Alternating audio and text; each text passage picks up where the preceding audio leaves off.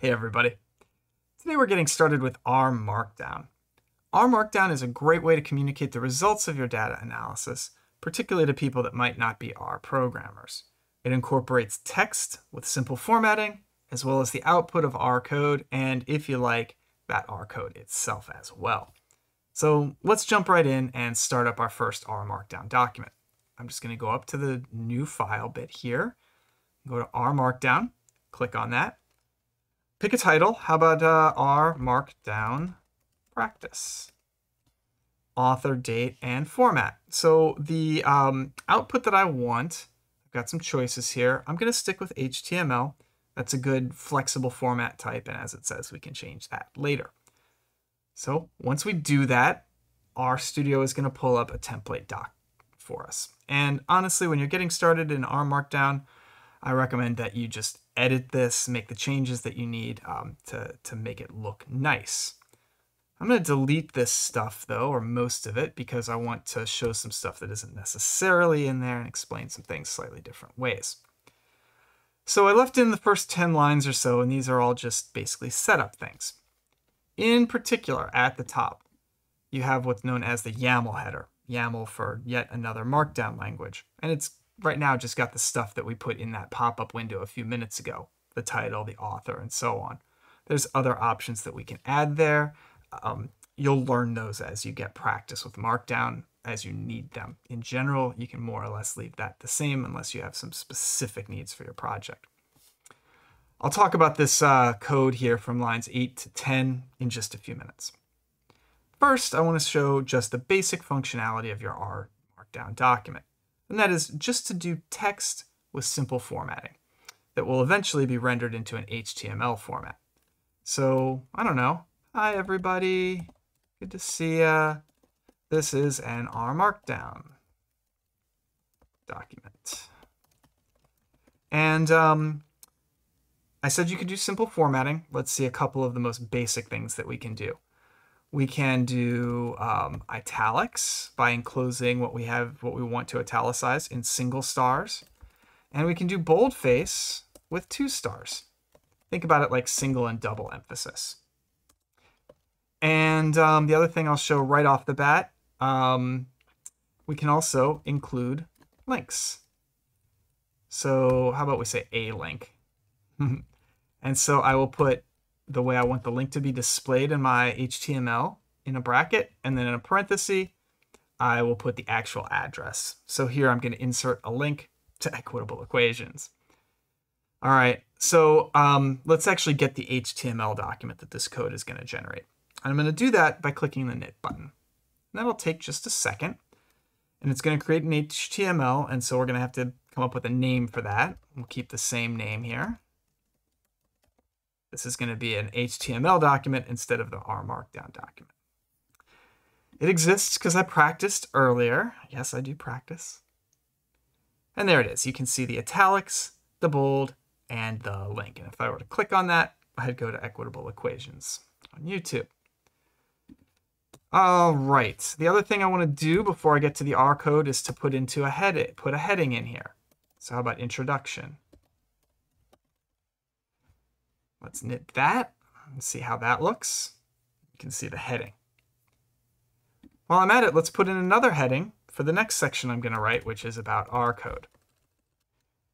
Okay, so looking at lines 8 to 10, you can see the basic structure for what we need to put in to include a chunk of R code into our document. 3 backticks, an open brace with the letter R, and then some code followed by 3 more backticks. Fortunately, you don't have to type that yourself unless you want to. If you go up to this drop down here with the C, it gives you some options for including different sorts of code. And I'm going to do R, of course, but you've got other options there if you have things like Python installed. And you can see the 3 backticks, the brace with the R, some space for code, and then 3 more backticks. And now we can do stuff. So let's get some random normal values. Let's get 5 of those, and then let's print them. Let's just see what happens.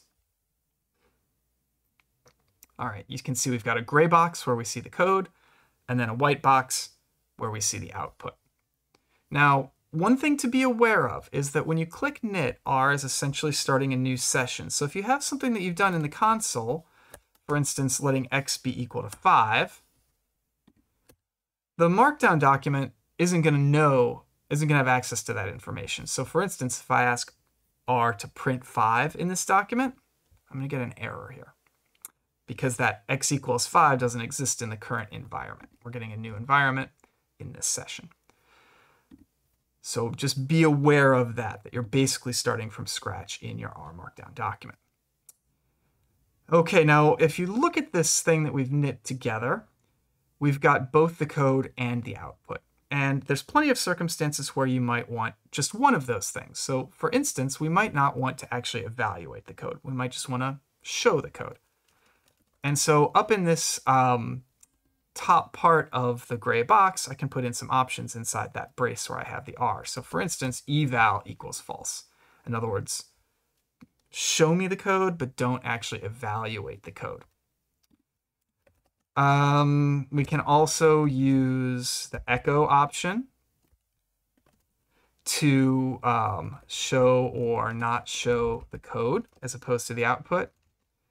And we did eval and results to show or not show the output. So those are the three things that I end up using the most in here. Although to be honest, I don't usually type them in myself.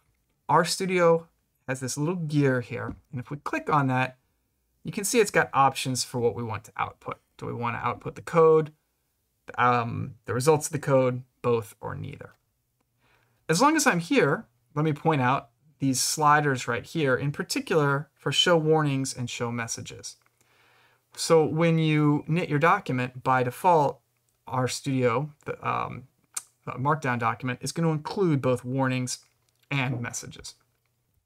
And you might not want those in a professional document. For instance, if you're doing a ggplot, you get warnings when rows that are being, with values that are supposed to be there are not there. And you might want to suppress that warning and talk about the missing values in the actual text of your document. One other thing you might have noticed here on line 8, after R is the word setup. And that's just the name of the chunk. So let's name the chunk that I'm working on right now, our first chunk. And so that won't actually change what the knitted document looks like. This is just under the hood organization.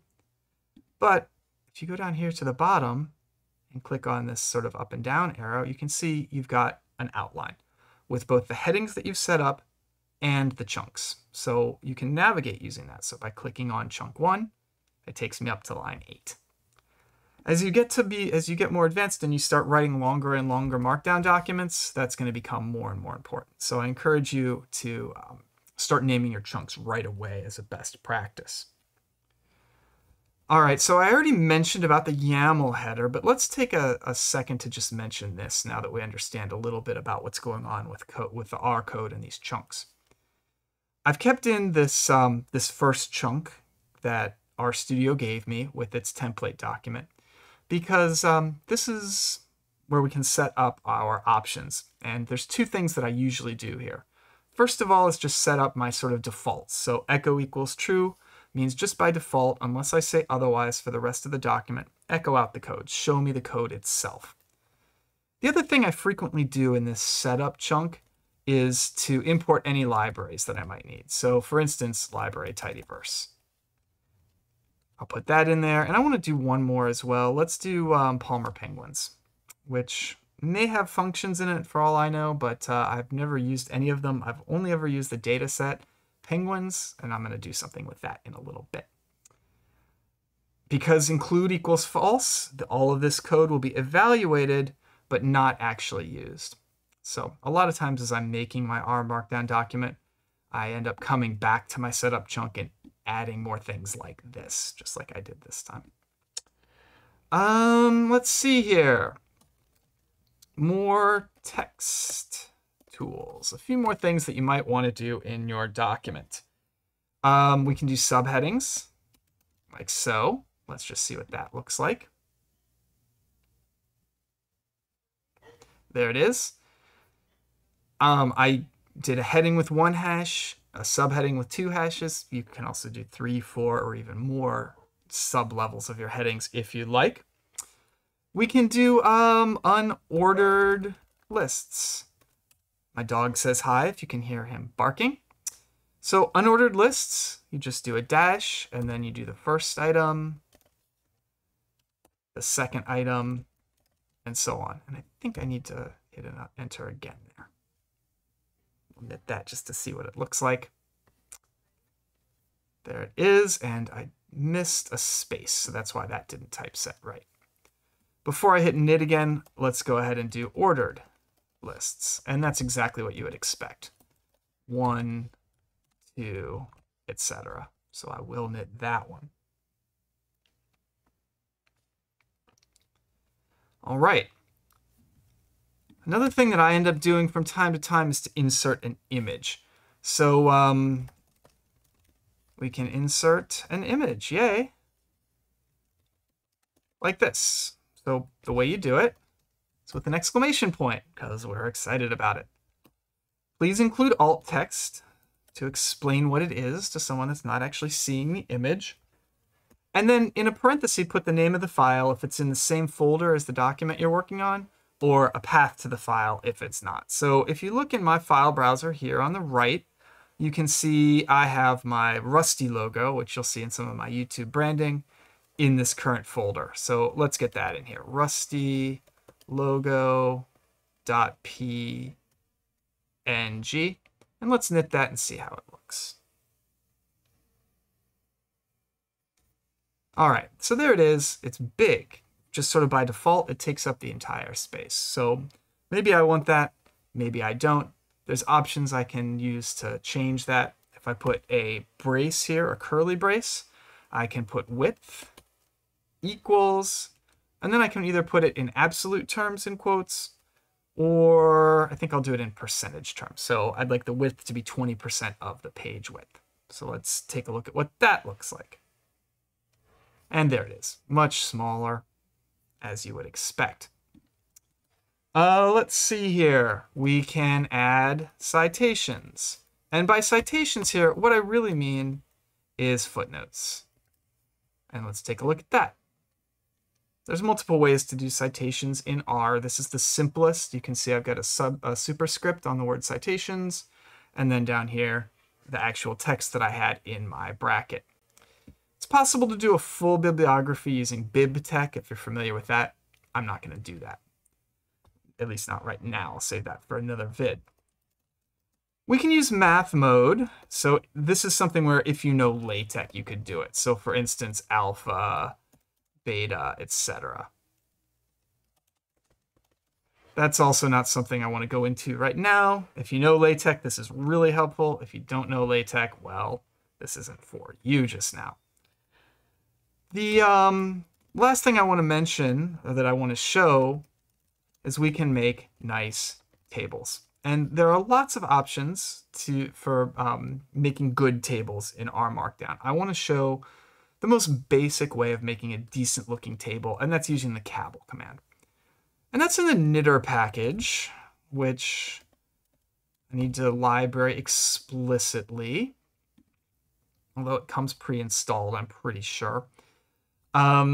So let's get a new code chunk and use the cabal command to do a basic table for, let's say, the first 5 rows of that Palmer Penguins data set. So I don't want to do the whole data set, so let's make penguins small, just the head of penguins, there, like so. And then let's get a table of it. So cabal penguins. And let's just knit that.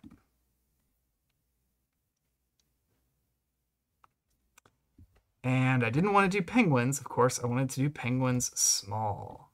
So we'll actually reknit that. There we go. That's a little better looking. So that we can see the first 5 rows of the penguins data set.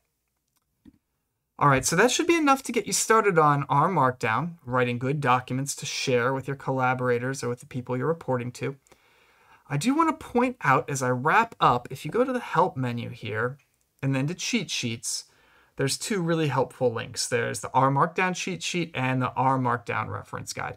And those are useful just in they quickly run through some of your basic commands for text formatting, like italics, bold, and links, and some of the basic options that you can have both for your chunks and for the YAML itself. So hopefully that's enough to get you started on R Markdown.